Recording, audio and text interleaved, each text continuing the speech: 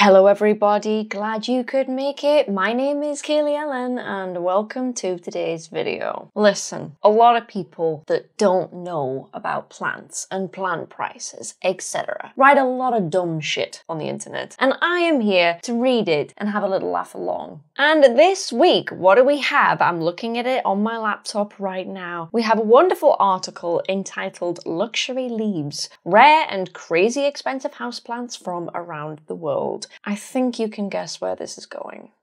I'm not going to butcher the name of the author, but this was written on June 27th, 2022, and that will become important as we go along, guys, because these articles are recent. I haven't plucked these articles from 2020. I've plucked them from very recently. I also want to say that several websites have posted sort of versions of this article, which seems to be a pretty popular trend. If someone writes an article, people don't even write their own shit nowadays. People just recycle it literally word for word and sort of reprint it on whatever website. Just so you know, I'm not roasting this article specifically. I'm roasting pretty much every copy of this article. I don't know who wrote it first. I didn't do any research to find out who wrote it first because I don't think it's that important, as it's pretty inaccurate anyway. But here we have it. So, Luxury Leaves, Rare and Crazy Expensive Houseplants from Around the World.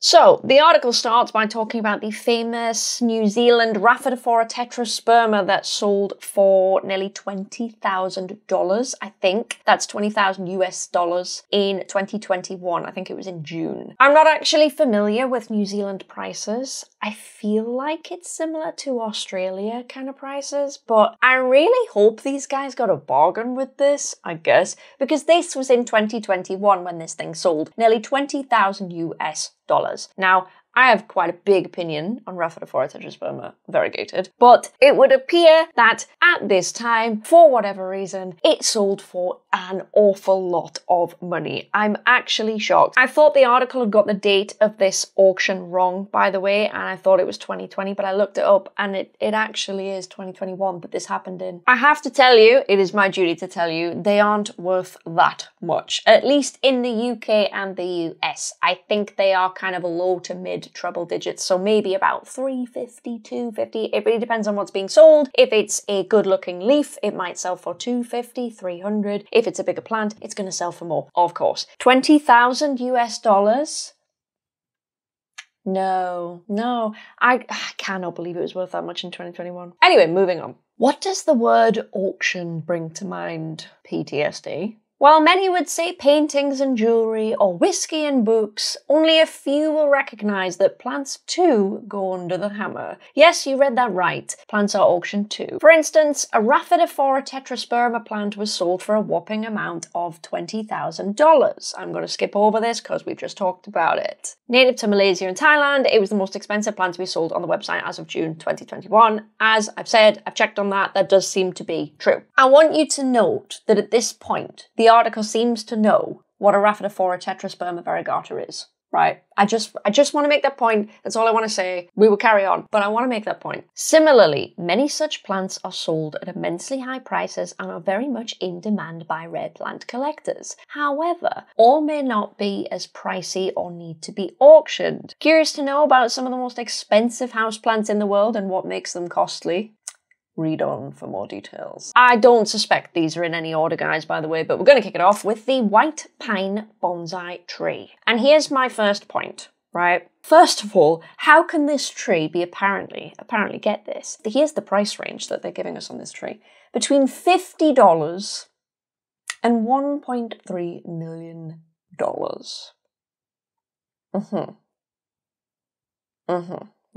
Yeah. It's not setting us up very well, is it? It's not. It's really not. Okay, so bonsai trees belonging to the old pine family are rare and expensive because of their age, with some of them being over 200 years old.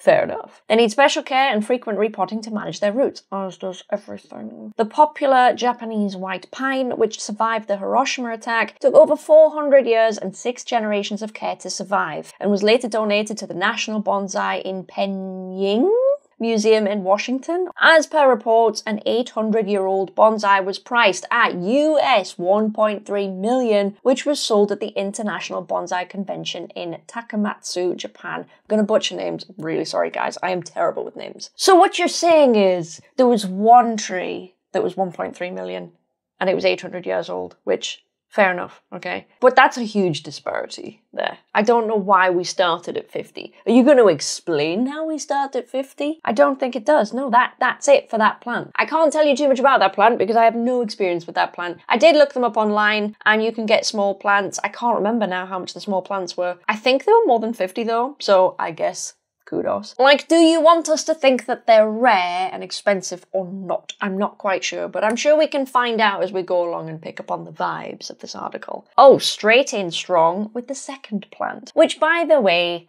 there is no picture of. Yes, this is, yes. So, we have the Philodendron Spiritus Sancti. Now, we do actually have a decent price range this time, though I have to say, due to tissue culture, these plants don't actually go for these prices anymore. I've been selling baby plants for about £600 UK. And by baby, I mean like, you know, like an inch tall or something like that. So, at one time, yes, those prices, I have to say, were accurate. That's 5,000 to 10,000. That was kind of in the height of COVID, though, and they were for full plants. So, another expensive plant. The name of this variety of philodendron means spirit of the Holy Ghost, as per Christianity, and is rare owing to the fact it is an endangered species. I think it's probably not now. Am I right? Am I right? You can spot these scarcely, as only select plant collectors and houseplant lovers own this rare beauty known for its narrow heart-shaped leaves. What? Also belonging to Brazil, like some other expensive houseplants on this list, it is so popular that people also buy the fake version made of paper or wear t-shirts with images of its leaves. What an odd thing to say. That's so weird. Okay, you know what, fine. Obviously they've been looking on Etsy, I guess. I don't know. On to the next plant very swiftly. Could you tell that they haven't really done any research and they can't really say much about the plant? I mean, it's pretty funny that they would call it heart-shaped anyway. It's probably the least heart-shaped plant that you could ever even hope to own. Moving on, and we're gonna really enjoy this one. So moving on, we have, get this, the variegated Philodendron minima with no picture. Now, if they did have a picture, they'd probably be feeling really stupid about now, because I'm pretty sure they're talking about here Rhaphidophora tetrasperma variegata, which is the thing they talked about in the beginning. The minima part I recognise, and a lot of people call Rhaphidophora tetrasperma, that's a mouthful, they call it Monstera minima. And it isn't, by the way, it's not Monstera at all. It never has been. It's not mini Monstera. It's not Monstera minima. It's nothing. It's not Philodendron minima. It is Rhaphidophora tetrasperma. Again, we're talking about the variegated one, just like we did at the beginning. So these people have no clue what they're talking about. It's fine. They're civilians. I'm not that mad. I'm not that mad. So the price, 50 to 9,000. Where did you get that from if you don't even know what the plant is? Do we really need to include the 50? Because I tell you now, the $50 plant is not variegated, so I don't really know why we're including that. But never mind. Native to some parts of Asia, including Malaysia and Thailand, having a clean block pattern. This houseplant with yellow and bright green leaves is known for its minimal colours. Did you just think, ooh, that sounds about right because it's Philodendron minima? Is that what you've done? I feel like that's what you've done. I feel like that's what you've done because you have no idea what this fucking plant is. While the smaller plants are not very expensive, ranging about $50, the larger ones may have a high price tag owing to their rarity. I'm sorry, that does not make sense. So small versions are absolutely fine, you can get them for 50 quid, but because other large ones, so because plants grow, they can become literally worth $8,000. Did no one read this back and just think, that's... What? Other than difficulties in propagation and time taken to grow, it is rare because of its unstable variegation. Oh my god. Additionally, it is only cultivated by specific growers and difficult to source. No, it's not. No, it's not. No, it's not. No, it's not. No, it's not. Guys, they're everywhere in Thailand, okay? They're everywhere in Thailand. A lot of people tell me that they're not that available. At supplier level, yes, they are. I actually have some in my shop growing as we speak, right? They are available. I'm sick and tired of people thinking this plant is not available. It's really, really doing my head in. So anyway, that's short and sweet. They have no idea what they're talking about. Again, no pictures. No pictures, so we don't either. I don't even know what happens if you Google this plant. I'm guessing that Rhaphidophora tetrasperma comes up. I don't even know. Oh, here we go. Here we go. Next up on the little list is Monstera obliqua. with a picture of an Adansonii. Now, I'm going to give them that. I'm going to give them a pass because, you know what? That happens all the time. I'm going to give it a pass. That's a huge misconception about Obliqua and Adansonii. Everyone knows by now. They look very similar. People think they can get Obliqua in garden centres and they can't. But let's just see what people say. For once, you know, the low-end price on this plant is about right. The high price... God, did they reach that much in COVID even? $7,000? That's... I mean, maybe it did. Maybe it did. I thought they went as high as about $5,000 in COVID, and that's for like, you know, a mature plant with maybe, I don't know, 4 leaves or something like that, but God, if it got to 7,000, that's impressive. These are popularly known as plants with more holes than leaves. I think you mean more hole than leaf. Owing to its interesting pattern of the natural holes on the leaves, this variety of Monstera can be grown only by experts and it takes a long time. It finds its origins in Central and South America and stem cuttings are priced around $200. Probably now, yeah. However, the cost can reach around $7,000 for a potted plant, but the easily available one, can't speak today, known as Monstera adansonii is often sold in its name at a similar price. Yes, that last part is true. However, again, we're saying that a small one is 200 and a big one is 7,000. That's just not the case. To be honest, you can almost get a medium one for that price. Everyone should be able to get a small Obliqua now for $200, I would think. And if you can't, look somewhere else because somewhere will have one. I will give them credit here because they do seem to realise Adansonii and Obliqua are different, but it might have been a little bit better to say that Adansonii are sold in garden centres rather than they are sold as Obliqua, because it makes it sound like you can kind of get them both kind of anywhere, and they could have clarified that a little bit better, but at least they seem to know something, so we'll give them a metaphorical point. Next on the list, guys, for rare and expensive plants around the world, are you ready? Next on the list, we have none other than Hoya carnosa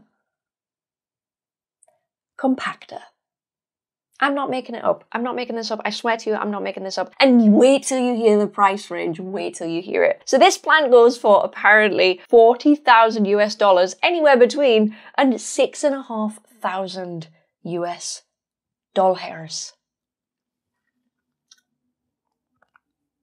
What? Where the fuck do they find these prices? Anyway, well, I digress. Let's carry on. Let's give them a chance.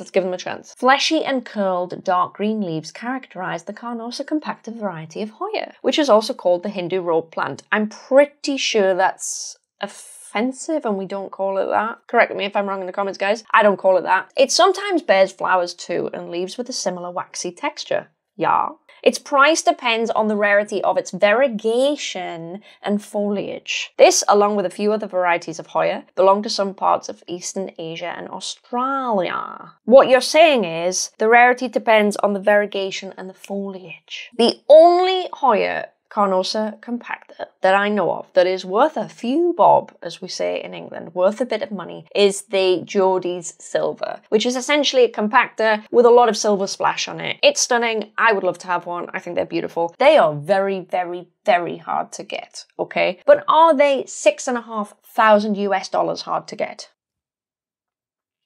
I think no.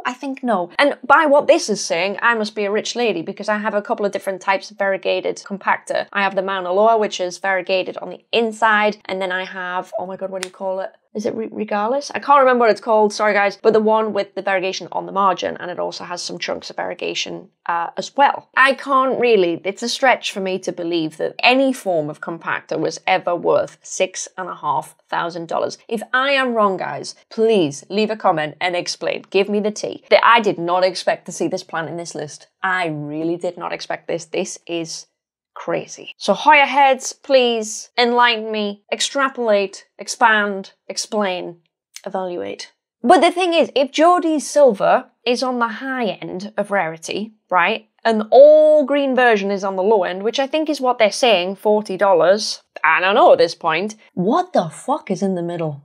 What the fuck is in the middle of those valuations? Guys, I think we're all rich. All these Hoya owners literally make it rain. That is unbelievable. Next entry, we have the variegated Monstera. And of course, they have placed a picture of a Thai constellation in there. Let's see if they can differentiate the two, shall we? I guess it can be pretty difficult to civilians, I like to say non-planty people, i.e. the people who wrote this article. I guess it can be pretty difficult to discern which one is which with tie and elbow. I guess $700 to $5,000? And I know what you're going to say. You're going to say that, well, this is COVID prices. And it's like, yes. If something ever sold for $5,000, if it did, again, let me know, because I missed a lot in 2020, as you guys know. But literally, this is written in 2022. And when you Google these plants, guys, these hits don't come up. So I don't understand where these people are getting from. Unless it's like the last article we covered, and I will link that in the description if you're interested. That was a hoot. Unless they've gone on Etsy and just ordered it high to low, which really does my head in, because nobody does that. Nobody does that. And Etsy is known for doing this. So I'm not really sure where these prices are from. One of the rarest and most expensive houseplants native to southern Mexico and northern Panama. Sorry. Variegated monstera has many varieties. Yeah, alright. While the basic green can be bought for around $50, I would argue that's expensive personally, unless it's a full plant, like a big plant. The prices of variegated plants can go a lot higher. Yes. Fact. Cool. One of the reasons contributing to its rarity, one, its pigmentation. We've been using the word variegation, I don't know why we're switching it up, but fine. Which lends a different pattern to each leaf, making them distinctive from one another. Additionally, since their propagation is slow and can only be grown in labs using stem cuttings, they are rare. Other monstera plants, like the Monstera deliciosa albo, are difficult to find too. That's really weird to put a comma in it. Other plants like the Monstera deliciosa albo are difficult to find too, but serves as a great indoor plant. Right, wait a second.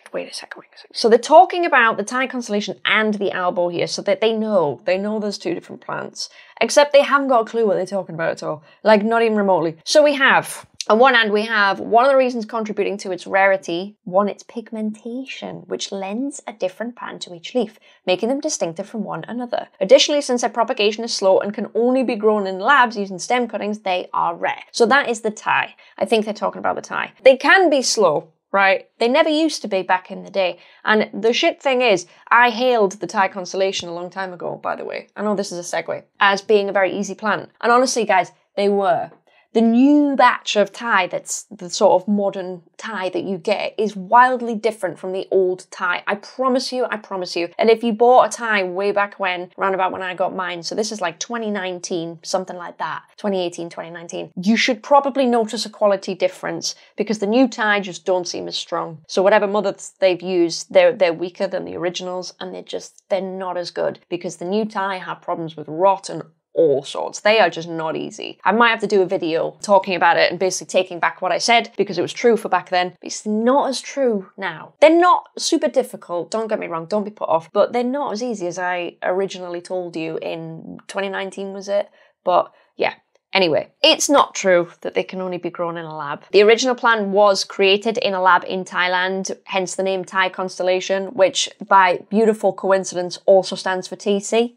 So no, you can grow them and you can propagate them via stem cuttings like everything else, but no, you can't only grow them in a lab.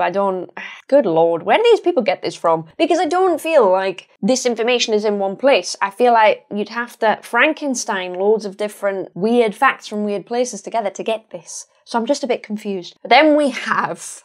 This is my favourite bit. Other monstera plants like the Monstera deliciosa albo are difficult to find too. Hate that comma, but serves as a great indoor plant. Well, yes, they kind of all do. They're all houseplants, but okay. They aren't difficult to find. I'm not going to go into it. Don't worry. Don't switch off. I'm not going to go into it. But they are not difficult to find. I think the Thai are literally more difficult to find and they are produced in labs. Albo are everywhere. Guys, a simple Google search. Bring them up. The price obviously depends on country to country. UK, really cheap, 50 quid, 30 quid, something like that. Not going to set you back too much for a leaf. US, obviously a bit more, fine. But generally, they are available. They are available, I promise you. Big plants in garden centres, they're available, but they're low quality. So honestly, if you want a really nice plant, I'm going to recommend you actually do it from a cutting and you grow it out because you're probably going to get a nicer quality variegate if you go for a nice cutting. Because the stuff in garden centres, yikes. If any of you have found a good one in garden centres in the last 12 months, please feel free to tag me on it on Instagram because I haven't seen one. Not saying they don't exist, but generally the standard out there, at least in UK and Europe, It's not good. Next on the list, moving forward, we have the philodendron tortum. But apparently, this goes from between $400 and $4,500. Now, I don't know if they're confusing that with a different plant there. I'm going to put it out there. They might be confusing that with philodendron polypoidioides, which a lot of people confuse with tortum. It's not. It's a different plant. Maybe that's the case. I mean, has anybody ever paid $4,500 for a tortum? I hope not. This variety of philodendron has an interesting history contributing to its rarity. After being discovered in 1957 on the Amazon, the government of Brazil announced the area as protected, limiting the number of plants to be cut for further propagation. A medium-sized philodendron tortum may cost comparatively less than a larger one.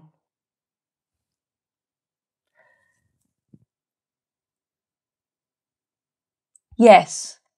Well, yes, generally smaller houseplants cost less than larger ones. They ran out of shit there, didn't they? They just ran out of shit. Next, we have the half moon philodendron pink princess with a picture of a regular pink princess, of course. I don't know. First off, half moon is usually a term referring to variegation on a leaf where half of it is a colour, variegated colour, pink, white, yellow, whatever, and then half is just green. That is what half moon means. It's nothing special. It can happen to anyone. I advise you not to pay more for it. If you want to, that's cool. You do you. But I personally would not. That's not something I look for. But did they ever go, guys? Did they ever go for £1,000? Sorry, dollars. Did that ever happen in COVID? Because obviously it's never happened since COVID. But did it happen in COVID? Like, really? Because that's crazy. $100, yeah, sure, no problem. But $1,000? This is scary, isn't it? It's actually scary. I think the highest I saw them go for in COVID was probably about $600. Okay, anyway. Characterized by bright pink shades on dark green leaves, this pink princess philodendron can thrive both in soil and water. What a random fact. And is native to Colombia. While the small plants with few leaves come at an estimated price of $100 to US $300, larger ones cost much more. This is exactly the same as a smaller plant costs less than a larger plant. We are running out of steam. Hats off to this author for trying. Again, the whole thing is out of date. Pink Princess is currently in garden centres and they are very affordable for small plants. I'm not going to talk about Half Moon because it's a completely different thing, but you can get pink princesses out there, guys. Don't be paying that. Don't be paying that, literally. Anthurium regale. What? No picture either, by the way. We don't get a picture of this one. All right, price, what? Approximately $100 to $400 US. Was it ever that much? My God. This is such an eye-opener, honestly. With larger leaves compared to other houseplants, this particular variety looks very different from other varieties belonging to its family. Pointed tips and bright veins make this plant rare. Rewind. This particular variety looks very different other varieties because it has pointed tips and bright veins. You're describing most velvety anthuriums. You've got crystallinum, you've got Forgetii, you've got Warraquenum, what else? Magnificum even. And guess what? They're also very different from other varieties as well. But you know what would have helped? If you'd actually put a picture in of the plant, that would have been absolutely great. But I guess we're not doing that. We're not doing that. You know, houseplants are very visual things. And if you want to get people interested in houseplants, it really helps to put pictures in, guys. Because I can only assume that they want people to be interested in their article because that's why they wrote it. I digress. You know what? I digress. This is a losing battle. I do think it's going to piss readers off at this point to not include pictures, guys. If I was just a civilian reading this, I'd be getting a little bit annoyed. And granted, yeah, I might Google a plant. If I cared enough. But it would just be nice to use pictures because some pictures have been used. It's not like the other article we read together where they didn't use anything. These guys are using something. So I don't really know why they're doing it sometimes and not other times. It's wild. It's wild. Little note on Anthurium regale, they aren't worth that much now. At least in Europe, they're absolutely flooded. So maybe in the US, they go for a bit more, but don't be paying those prices in Europe, guys. And that includes the UK. Just don't do it. They're everywhere. You can get one if you want. They're not the easiest Anthurium out there, so I would actually recommend something like a crystallinum instead. Much tougher, much easier. But if you want to try one, honestly, they're probably approaching prices where you can have a go if you want to do that. So we have here the mature fiddle leaf fig tree.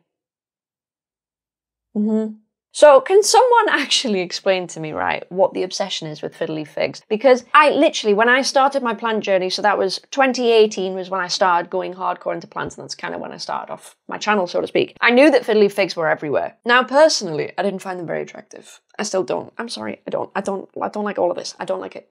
It's just, I don't like it. I don't like it. I don't like it. But why was it everywhere? And why were they so expensive? Because the only thing I noticed really was that they were all over like interior design channels or like influencer YouTubes that weren't into plants, but they did all their room out, all decor and, you know, boho and all that, and then they were there. But other than that, I don't actually get why they're so expensive. They're certainly not a rare tree. Correct me if I'm wrong, guys, but I'm pretty sure that Ficus lyrata is what it's actually known as. Not rare at all. Not rare at all. Let's just see what they say anyway. Approximately $80 to $400. Now, I can probably get on that because definitely places charge a lot for, shall we say, trees at that point. So I can actually get on that almost at those prices. Again, if those prices are accurate, let me know. I feel like that's possibly one of the more accurate prices on this list, to be honest, just because if it does have that background, then it's going to be bought more. I guess it's fashionable. Fashion pays, you know what I mean? A tropical rainforest plant native to West Africa with dark and bold foliage. It needs excessive humidity to thrive. Oh, okay. I didn't think that was the case.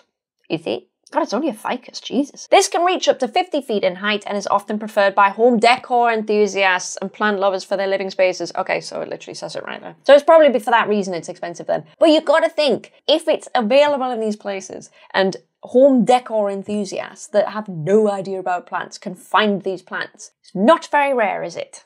Like, when has it ever been rare? Am I wrong? Maybe there's a national shortage at some point. I don't even get it. I don't even get it. I don't really like this plant for decor, right? But I tell you what, if you want something like this with a low footprint for your home, you could go for the other popular option that people go for, and that is the Strelitzia nicolai, which is the bird of paradise plant. That is the one that produces the white flowers, not the orange flowers, just because it grows a little bit more friendly to a household environment. It looks a little bit nicer. It's a little bit heavier on the foliage. It takes a very small footprint in your home because it will grow very, very tall and fluted. So if you want an alternative, try that. This is not one of the rarest houseplants in the world. This is ridiculous. This is just ridiculous. Please, guys, we have to stop just writing articles, going on Etsy and searching, you know, prices high to low on a plant and then writing shit about them online. We gotta stop it. We don't need to do these things. That takes more effort than just going on Etsy and taking an average of the first page. That takes more effort. More effort to actually order them like that and go through them. So today I learned that Hoya carnosa compacta is rare as shit and we all need to go out and make bank on it. Secondly, did you know that smaller houseplants cost less than larger ones? Leave a comment telling me what you learned today. But for now, thank you very much for watching, guys, and I will see you in the next video. Bye!